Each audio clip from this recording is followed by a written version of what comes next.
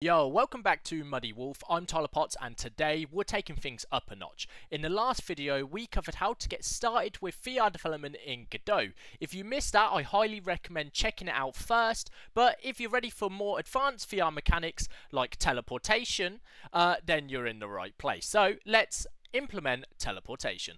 Alright guys, so back where we last left off in our world, we currently have in this cube, this table, and our player and a ground. Now luckily we set up this ground to be a static body because we're going to need that to be able to teleport around on top of it. So the first thing we're going to need to do, player, there we go, we need the player and it's up here already anyway.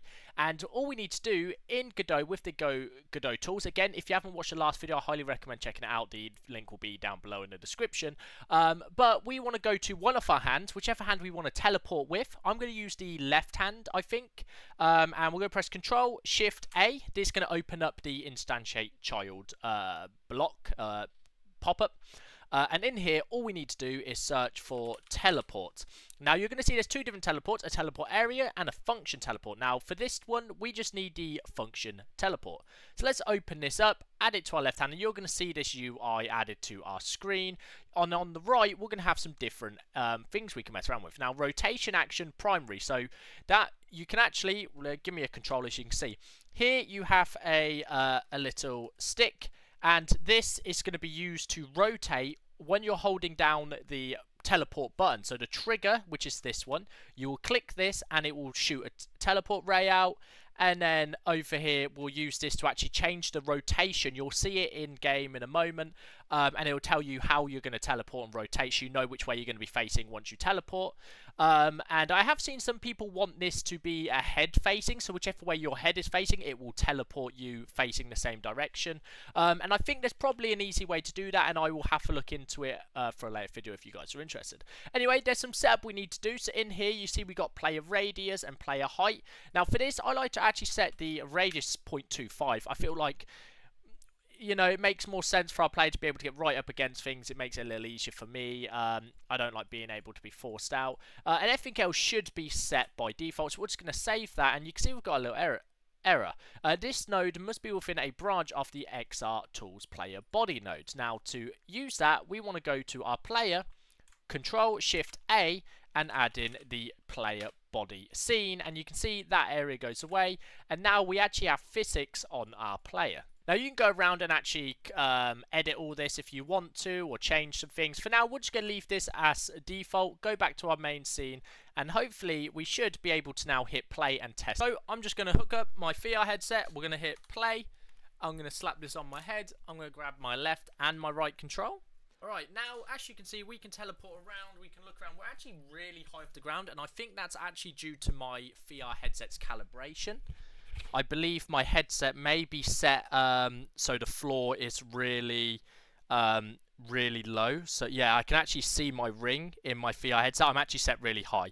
And as you can see, we can teleport around. Now you can see we can teleport off into the void. And if I use the joystick on the left hand to go left and right, you can see the indicator is actually changing, and that's going to be the way we're facing. So this helps you turn around. However, sometimes you don't want to turn around like this. You'd rather be able to turn around where you're standing. You don't want to have to teleport to change. And you can see we can actually stand on different objects here.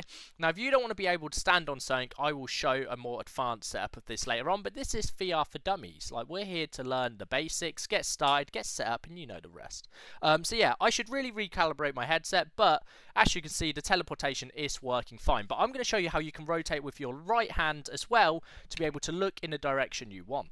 So now we're done there. Let's close this and go back to our player script. And now we want to be able to just rotate using another joystick. We're going to be using snap rotation, but it actually has the functionality to do multiple different things. Again, this is all built into XR Tools. It really is super simple to get started in VR nowadays. The guys over at the XR Tools who are maintaining the Godot XR Tools do a really good job. Anyway, we want to look for I think it's turn. There we go. Movement turn. Now this will allow us to turn, and that's all you have to do. You drop it in and it just works. You can change what the primary action is. For us, again, it's on the right thing, and it's the joystick moving it left and right. And you can change a few settings. You could turn on if you want it snap mode or smooth. For this, we'll leave it at default, which I believe is snap mode. And you can actually change this in settings. You can have a settings menu that changes this. We can go over that later on if you're interested. And here you go. You've got a few different things, so different sort of how quick you turn and stuff. But for now, let's just get back into it and test it. I'm going to be off the ground again because once again I haven't adjusted my headset. But let's get the hands involved. Let's get lefty, righty. And now, if I use the joystick on the this hand, you can see I'm actually turning around without teleporting. I can teleport around. And if we go right to the corner, you actually see this effect a lot easier. There you go. You can see we are turning. I could turn the other way, and this is just snap turning. Now, if we switch this to smooth, you could hold this down and just spin really smoothly, like you would spin if you're turning in real life.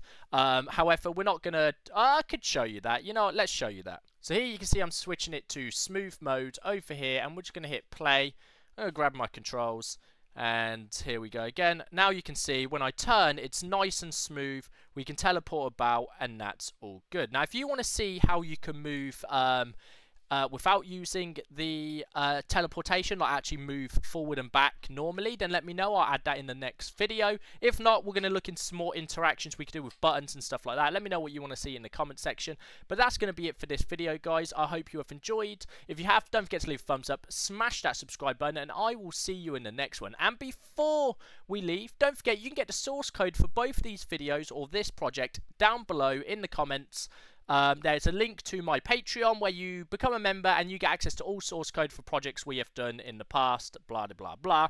So yes, if you want to get that source code, head down in the link. The link is in the description. But for now, thank you for watching this video and peace out.